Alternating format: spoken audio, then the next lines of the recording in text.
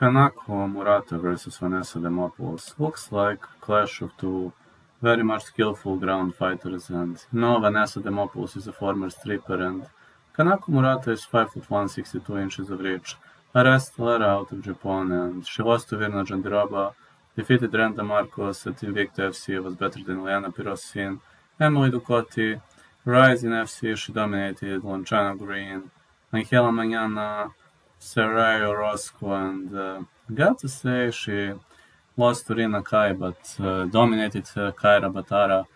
She's got a lot of experience, and Vanessa Demopoulos 950. She is a Greece fighter, and she is very, very muscular, 5'2", 59.5 inches of reach, a jiu-jitsu fighter. Lost to Karolina Kovalkiewicz, defeated Ginny Frey, defeated Maria Oliveira and Silvana Gomez-Juarez. I don't see her finishing Kanako Murata, though. Murata is having excellent submission defense. She also lost to JJ Ulrich, but I believe this fight could go all the way. I'm gonna go with over 2.5. Side call is tricky. Maybe gonna win Demopoulos for a decision, but it's gonna be close.